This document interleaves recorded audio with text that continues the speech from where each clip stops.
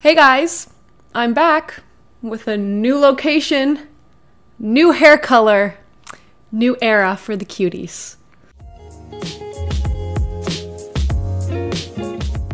Hey cuties, and welcome back to my channel for another video. If you want to join the cuties fam, all you gotta do is hit that subscribe button, the like button, and the little bell icon to get notified when I make new videos.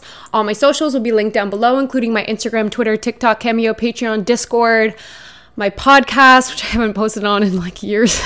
I'm just used to saying the whole spiel. Before we jump into this video, I would like to give a big shout out to all of my patrons. You guys have kept this channel running, even though it's been a long time since I've posted. You guys have been the biggest support to me, and I cannot thank you enough for all of your love and support always. And I guess without further ado, let's jump into the video. Okay, I'm sorry if I'm like super awkward right now. I haven't been in front of a camera in 4 or 5 months, something like that. As you can tell, I'm in a new location. I'm in my new apartment, baby's first apartment. It was quite the ordeal moving out and finally living alone, so I took some time off YouTube. I hope you guys understand. I was gonna jokingly be like, this video was so highly requested, because literally only one person requested this video, because, you know, people don't request videos from me anymore because I haven't posted in like 5 months.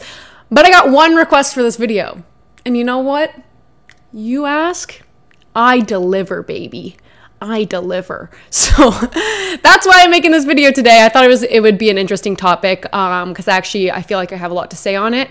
But we're going to be talking about the Jonah Hill texts that got leaked by his ex-girlfriend. I literally did not even script write for this. I didn't write an outline, nothing. I'm just talking off the dome today.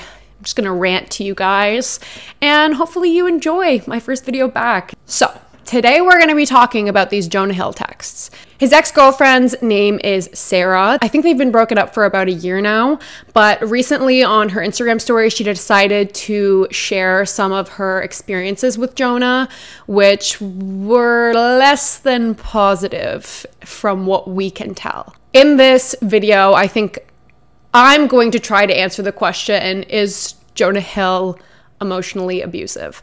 And I think, in short, I can say we don't have enough information, but in long, I'm gonna discuss it a little bit further.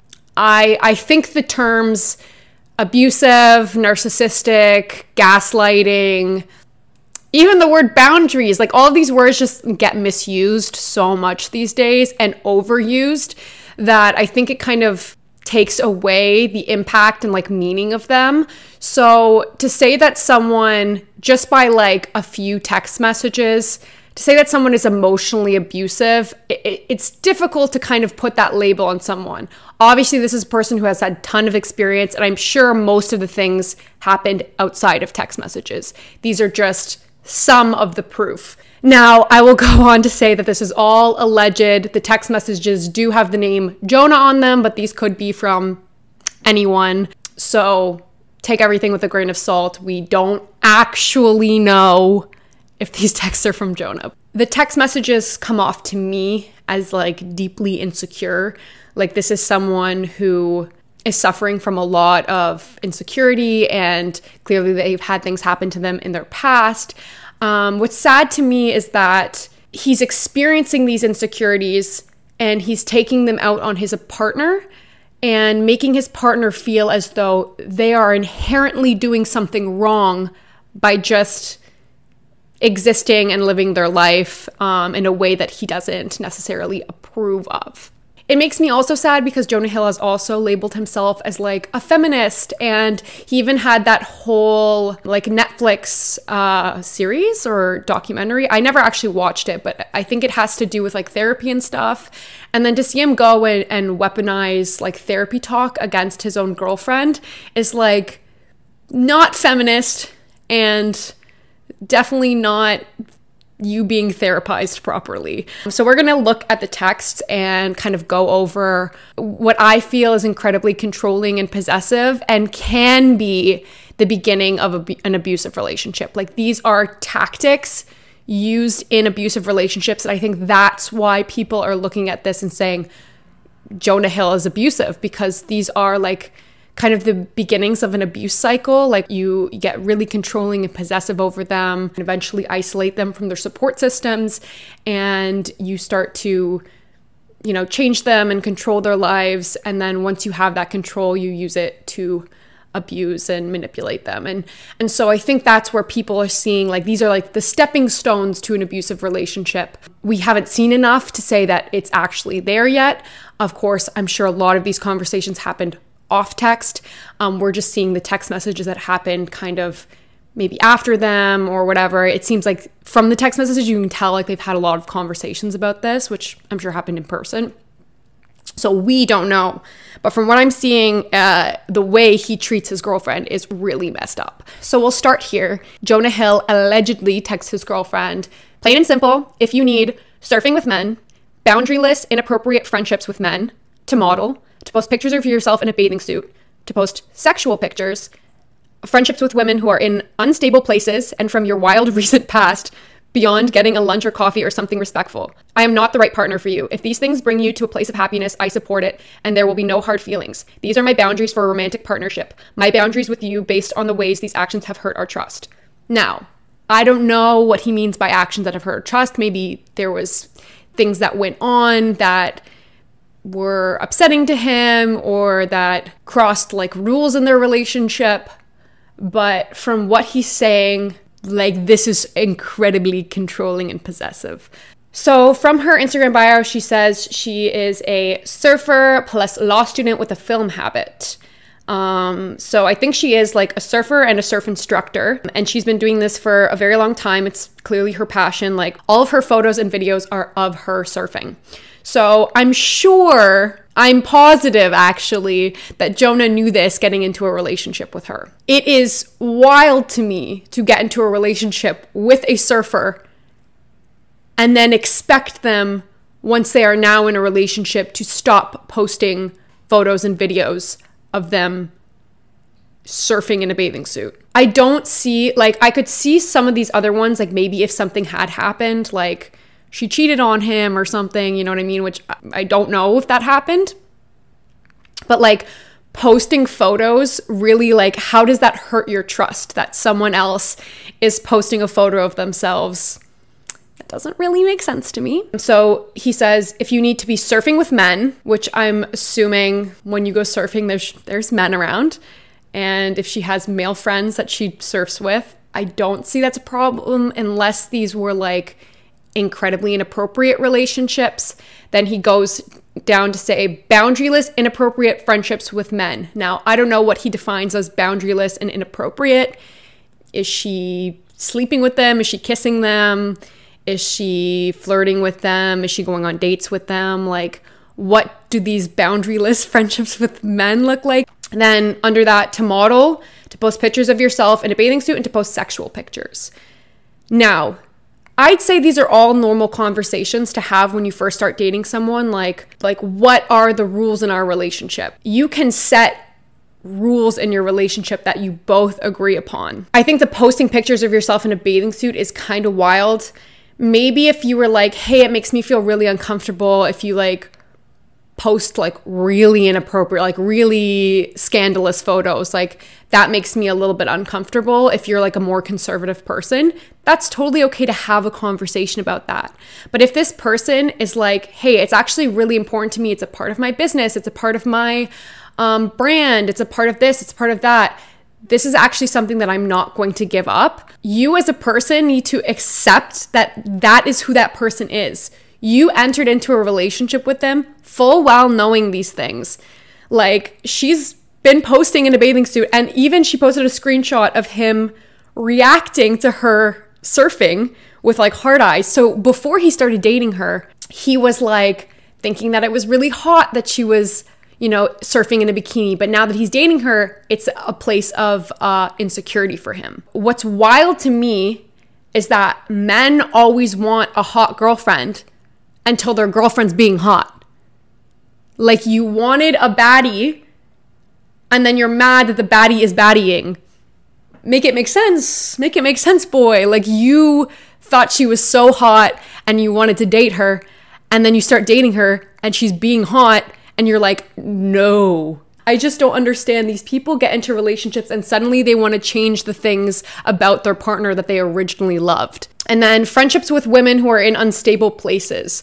Again, what gives you the right to dictate who your girlfriend is friends with? That to me is like, looking at these, isolation, possessiveness, controlling behavior, major red flags to me, major red flags. Then him saying, you know, and it's like he's acting nice now. He's like, maybe I'm just not the right partner for you. Like, these are my boundaries. And here's the thing, folks. These are not boundaries. These are demands. A boundary is something you make for yourself. So for example, let's say that I was an alcoholic or had a bad relationship with alcohol and I decided to go sober. Maybe a boundary I set for myself is I'm not going to be around alcohol. I don't want to be around people drinking alcohol. I don't want to be around any sort of alcohol. You know what I mean? Just as a boundary for myself. Now, say I have a partner who drinks. I cannot set a boundary for my partner. I cannot say, my boundary is that you don't drink. That's not a boundary, that's a demand. You can also say that you have a preference, like I prefer to date someone who doesn't drink, but then don't enter into a relationship with someone who drinks and then ask them to stop drinking. Does that make sense? A boundary is something you set for yourself, because if you're setting a boundary for someone else, that's not a boundary, that's just controlling. Now, you can have conversations with your partners about rules and expectations in your relationship. So for me personally, like, I don't appreciate when my partner likes like inappropriate photos on like Instagram or online in any sort of capacity. That's not a boundary. That is a rule we've agreed upon in our relationship. You have a conversation, you say, hey, this makes me uncomfortable. Your partner says, hey, that's actually not that important to me. I'm willing to not do that in order to make you feel more comfortable. So you have conversations like this. You come to conclusions and you create rules and expectations within your relationship, but it should never be one person demanding something of another person, because that's when we get into like controlling, possessive territory. And I think once you get into that territory of like, you're saying, hey, this makes me uncomfortable, and the other person says, hey, this is actually something I'm not willing to give up. This is like a part of my lifestyle and a part of like who I am, you know, for example, her and her surfing and like posting surfing videos and stuff like that, and her like surfing around other men and stuff like that. That's not something she's willing to give up. At that point, it's like, unless it's something that's actually affecting your relationship, I don't know how it's actually affected their relationship. Like if she was being inappropriate with these men, I'd understand, okay, we need to set some rules and expectations of how you act when you're not with me, you know what I mean? Like, you're not going to be flirting with these guys, you're not going to be inappropriate, you know what I mean? But you need to have trust in your partner also, and you need to be able to mitigate and have control over your own insecurities and your own trust issues. If you can't trust your partner to have friendships with men, to surf with men, to post photos and not reply to DMs they get or comments or whatever, then you shouldn't be with that partner. You should have trust, and if you don't, you have discussions about it. You shouldn't have to demand that your partner not hang out with X, Y, and Z. You shouldn't have to demand that your partner not go to surfing events or not post photos in a bikini because you're afraid that somehow you're going to lose that person. She also posted a screenshot of allegedly Jonah saying, "You're right, we can't do surf social things or develop trust until you consider me and make decisions that give regard to our relationship. I've been as vulnerable as possible, and I'm telling you I'm needing you to step up to the plate," which you can, I'm sure of it. "But these losers don't get your time if you want me. Straight up, it's consideration. I respect your love of surfing, but I respect myself as well. And your love of surfing and being in those situations and lack of awareness are not mutually exclusive. This isn't me. I have my own issues that I own. If you want marriage and family, you can't use the 25 card. Step up and cut shit. These people don't get your time or your kindness at the sacrifice of mine." I see where he's coming from, because I think we've all experienced this deep insecurity of losing our partner. You know, when you love someone and you care about someone and you want to keep them in your life, you have this deep, deep fear and insecurity of, what if they leave me? What if they meet someone that's better than me, funnier than me, hotter than me, cooler than me, connects better with them? You know what I mean? Like, we've all, I mean, if you haven't had that feeling, envy you. But I think we've all had that insecurity with a partner where it's like, well, what if they go out and they meet someone? And I think that worry and that insecurity can breed controlling behavior, where you're thinking, well, if I can just control who they talk to when they go out and who they hang around with, I won't put them in a position where they can find someone else. In my opinion, you should allow your partner to be in every possible situation where they could find someone else. And you should trust that they won't. You have to have faith in your partner. You have to have faith in yourself that you are a great partner, that you are worthy and deserving of love, and that if they do find someone that's better suited for them, go to them. You know what I mean? If your partner's going to cheat, if your partner's going to leave you, they're going to do it. You know what I mean? And you'd rather know now than, you know, control them and have them be miserable. That becomes so isolating to your partner, and then they'll become resentful of you, and then they'll just hate you and leave you anyways. So in your attempt to control someone, they're probably going to end up resenting and hating you. So I think you should just let people be who they are and then make your decisions accordingly. If that person wants to do things and you are really uncomfortable with it, don't be with that person. You don't have to demand of them that they stop doing the things that make them themselves. Like, just don't be with me if you don't want me for me. So this is a screenshot. She's basically saying all the posts I removed from my page. He says, good start. You don't seem to get it, but it's not my place to teach you. I've made my boundaries clear. You refuse to let go of some of them, and you've made that clear. I hope that makes you happy. I think he's being super like disrespectful and rude in these text messages, allegedly. Like, that's really upsetting to read. You know, it's not my place to teach you. He's making her feel as though she's doing something wrong. And that to me is upsetting. Like, having a partner basically force you to take down photos of yourself.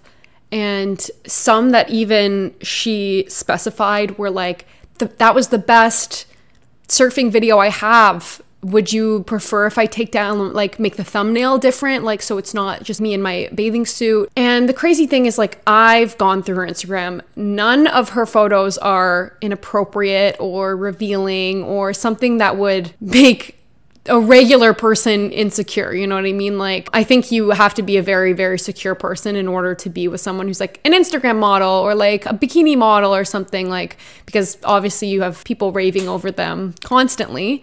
But I don't think any of her photos are racy, and I don't think she's doing anything wrong by posting in them. And it makes me sad that he's convinced her that she's defective or that she's doing something wrong just for showing off like her surf skills, which is something that he knew she did prior to dating her.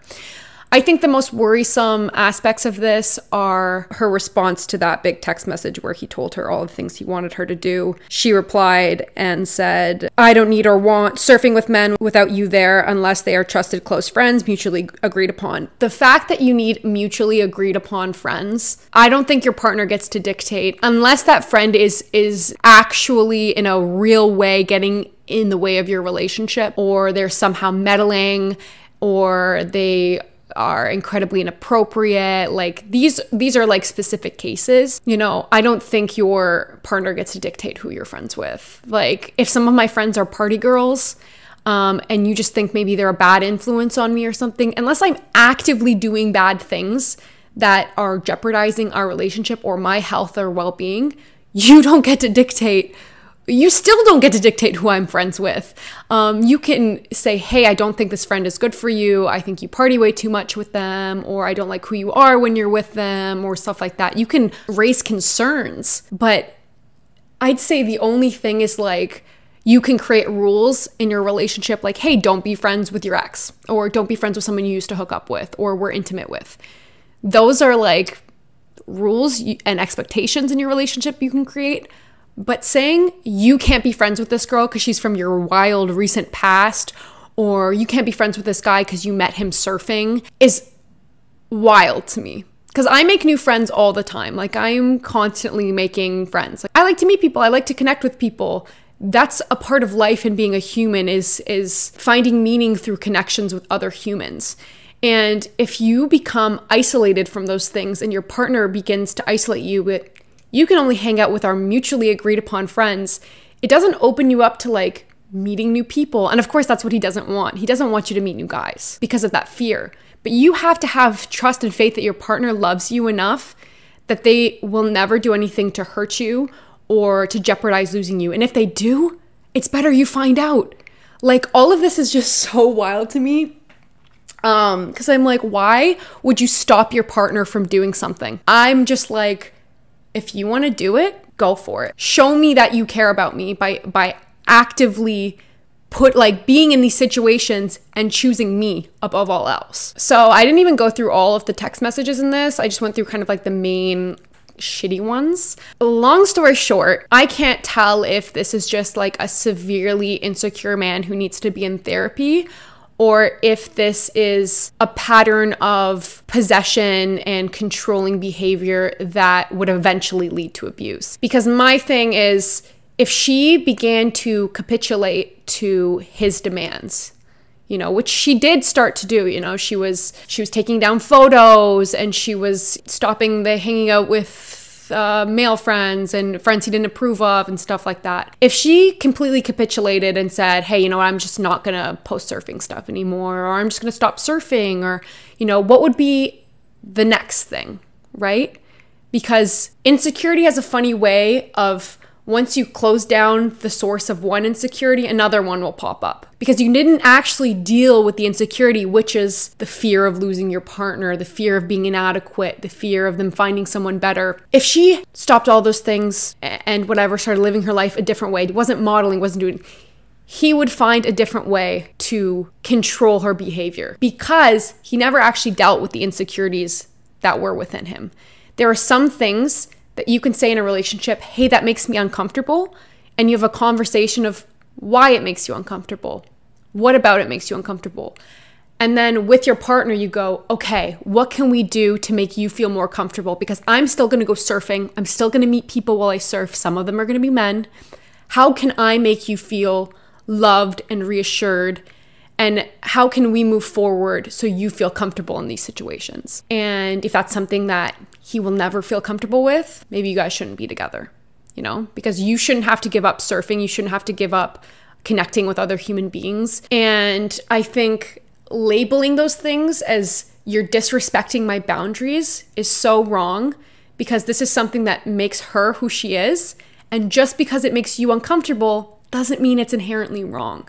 And you should have conversations about that don't end like, you don't understand, like, you won't let go of these things, I'm done trying to teach you.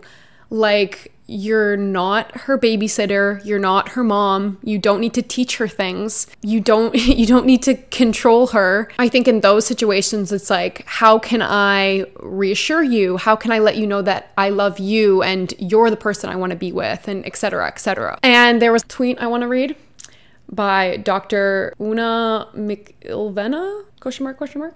My take on the Jonah Hill stuff, I used to be an air hostess. Those girls I worked with were hot, glamorous, fun-loving. Guys loved dating air hostesses. Would boast to their friends about their exciting girlfriends, but there was a pattern I saw a lot. I saw it countless times while working there. Guys would seek out these fun, exciting girls full of life and light, and then try to destroy exactly what made those girls shine. As soon as it got serious, so many of those guys would start to resent her freedom, her fun, her partying, what he claimed to love her for originally, her light. He tried to snuff out. It was even more obvious when Facebook allowed us to catch up years later. One thread, where we all discussed what we were doing, was really depressing. So many of those women talked about how their husband had forced them to quit their job, the one thing they really loved doing, and now that they divorced, they could see what had happened. They realized their partners were coercive controllers. For those who think Jonah Hill is just setting boundaries, he chose to be with a surf instructor and then tried to control the thing she loved to destroy it. This happens all the time. These are the first steps in coercive control. If you're a guy who feels the need to defend him, ask yourself why. If you're a guy who can't understand why women in your feed are calling us abusive, ask yourself why. We recognize the red flags of coercive control and know what it leads to. Those who don't recognize the red flags of the initial stages of coercive control are potentially doomed to either become abusive or to be victims of abuse. This is why this X sharing those messages is so important. If you're with someone who tries to extinguish the light you bring into the world by making you become something they're more comfortable with, you need to leave. They will not get better. Your life will become very miserable very quickly. Walk away. I think that's a great way to end this video. And I think to any of the guys saying that, oh, Jonah was just setting boundaries and he was doing a healthy thing, I think he was weaponizing a lot of therapy talk in order to control his partner. And I think those conversations could have been a lot more understanding and coming from a loving place, but instead they were coming from a mean cruel place where he was almost borderline like slut shaming his girlfriend for posting photos of herself doing the things that she loves, which I think is not the way you treat a partner, and that's not the way a feminist should act. Anyways, I think that's all I have to say for this video. Thank you for coming along with me on my first video back. Remember to like, comment, and subscribe down below because you know I appreciate that so much. Thanks for watching, and I'll see you in my next video. Peace.